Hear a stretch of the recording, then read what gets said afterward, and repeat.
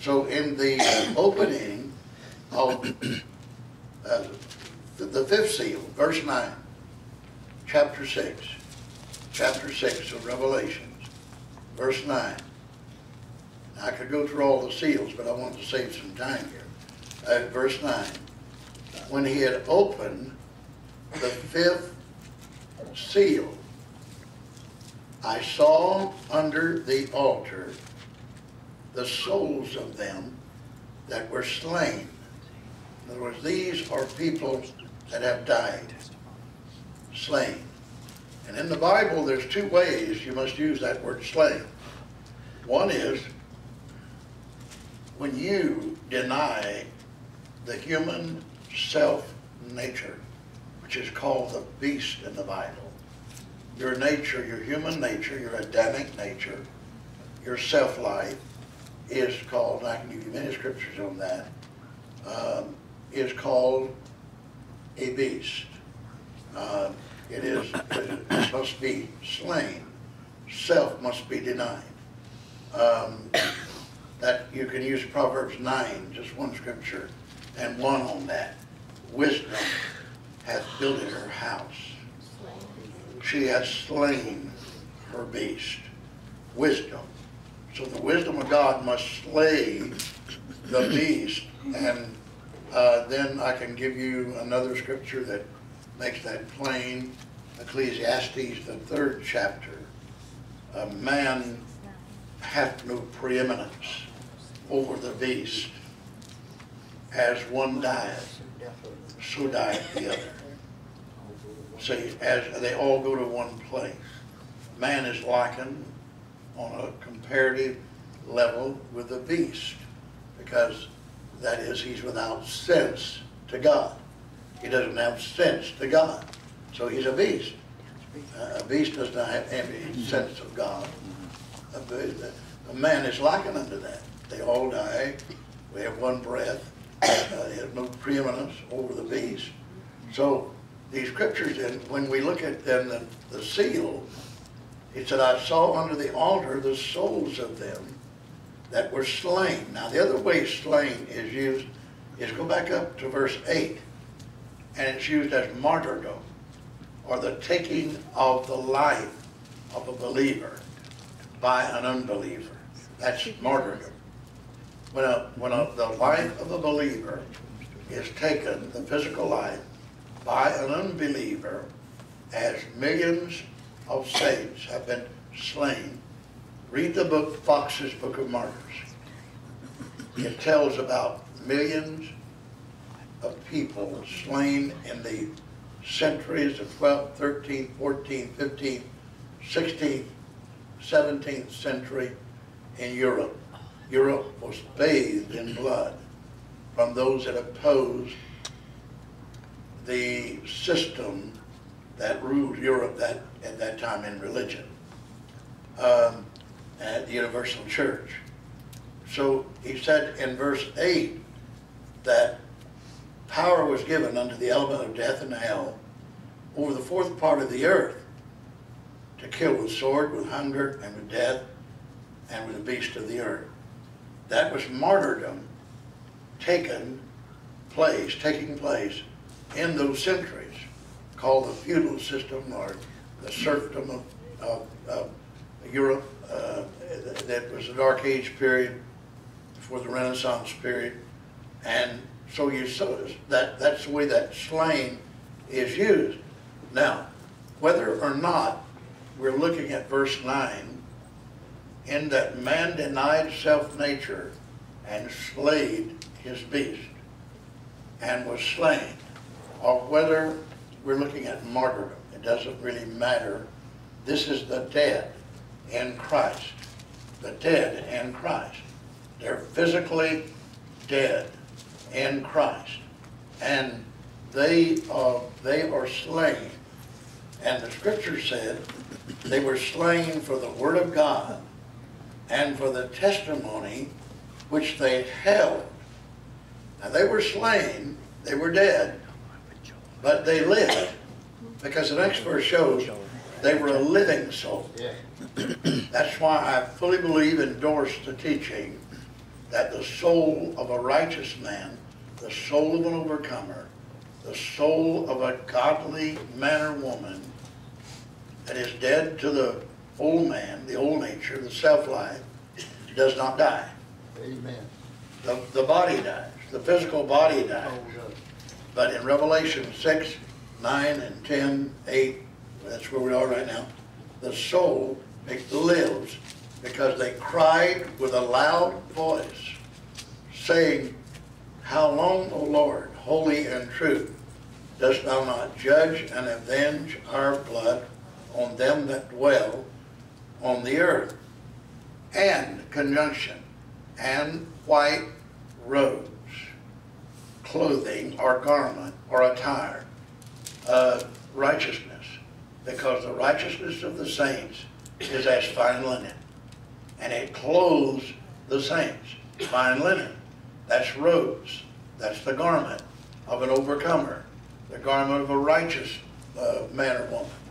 White robes or righteousness was given unto them, and it was said unto them, all these unto the altar now, and the altar is Christ. So where does the soul, where does the saints go? Where does the overcomers go? They go under Christ. Now, Jesus said in John 14, in my Father's house are many robes, are many houses. A house clothes you. A house is your shelter. A robe clothes you. It's the garment of righteousness. In my Father's house, in my Father's wardrobe, in my Father's closet are many houses, much clothing. And he said and I go to prepare a place for you. So these souls of the overcomer, that their body is dead, whether it dies physically in martyrdom, or whether it just dies of old age, or disease, or illness, or whatever, their soul does not die. That's why I don't believe for a minute this doctrine that the soul dies. There's no ground for it, there's no proof for it of a righteous man, of an overcomer. I do believe the soul of the ungodly dies. The scripture teaches the soul of the wicked dies. Body, soul, and spirit. The soul of a wicked man does not depart into a burning oven of fire where he's roasted and toasted as a marshmallow on a stick. God does not punish that way. When you read the term hell in the Bible, that's another subject, but when you read the term hell, always remember that hell is torment or judgment, and God deals with that in the living, not the dead. He deals with that in those that live. Excuse me. Brother Marlow, does Psalm 1 tie in with that? Psalms 1. It does, yes. Yeah, the Psalms 1, the wicked and the ungodly are like the chaff. They're not so. In other words, they don't exist. God does not, I teach hell. I teach the doctrine of hell. I do not teach it as the church world teaches it. That is the place where God takes pleasure in tormenting people after death, souls. God takes no pleasure, said he didn't, in the death of the wicked. Even the death of the wicked, God does not take pleasure in it. When you read, and that's another subject, just touching it, when you read the subject of hell in the scriptures, it always deals with that excruciating part of life, pain, suffering, torment, which is on this earth, not in the grave. Because in the grave, the book of Ecclesiastes said, 9 and 5, Ecclesiastes 9 and 5, the living know that they shall die. I certainly do. but the dead know not anything. So how could they be in a place that's heated 7 times hotter than any fire and be screaming and remembering their past life and being tortured over and over by God? How could they be if they know not anything? Then he said there's no wisdom in the grave. So how could they remember their loved ones in the grave? How could they remember those that lived on the earth in the grave when there's no wisdom in the grave? There's no work in the grave. How could they be bitterly repenting of their sins in the grave when there's no work in the grave of salvation or of judgment? Because, so where does the soul then of the righteous go? That was the question, the saints. I just dropped that other in on the subject of hell and judgment. Where does it go? It goes under Christ, where Christ is, under rulership, lordship of Christ. And that would be in heaven. That would be in heaven. That is the place where they are. They are there. They have new bodies, angelic bodies, celestial bodies. They're clothed in the garment of righteousness, white robes. They have another house, 2 Corinthians 5, not made with hands, another house, another covering, another body. 1 Corinthians 15, there's the glory of the celestial, that's heavenly. There's the glory of the terrestrial, that's earthly. Each one has its glory. The glory of the resurrection is one. The glory of the overcomer is another. Celestial. The glory of the terrestrial, those that come from the grave, rise up in the resurrection. That's another. So the saints are with, the overcomers are with Jesus.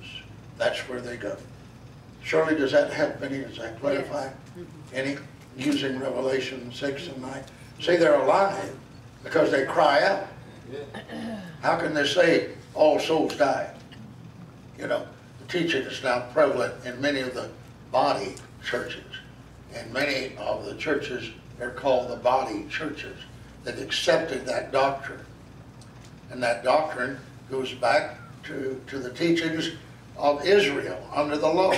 They taught that there was no life, there was no resurrection of the Sadducees taught there was no resurrection. Pharisees taught there was a resurrection, but they taught that all souls die.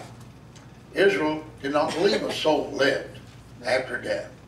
So they go back and pick up a doctrine that is going back to Israel under the law, that the soul does not live after death, when the Bible clearly shows in Ecclesiastes 12 that then the dust, that's this right here, this is dust.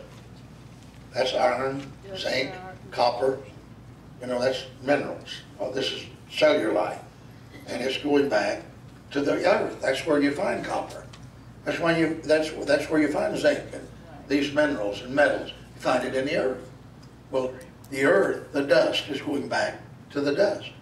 But the Spirit returneth unto God who gave it. So it doesn't go back to the dust, if so be it is in Christ, and so be Christ is in the Spirit. Then it goes back to God who gave it. A live soul. A live soul, a living soul, and a live soul. That said they cried out, so they have wisdom, understanding, intelligence under the altar. They cried out under Christ. Brother Jay. Just for clarification, I walked in late, I apologize, but did I hear you say third heaven? Third, are you putting the bride members, overcomers in third heaven? I'm putting them in second heaven with Christ. Okay, good. A condition. It is a condition. Under the golden altar. Under the altar. The golden altar, because Christ is the golden altar. He's the altar of incense. Right. And he is shown in the that which we use for type and shadow, the tabernacle in the wilderness, beginning with Exodus 25. Read the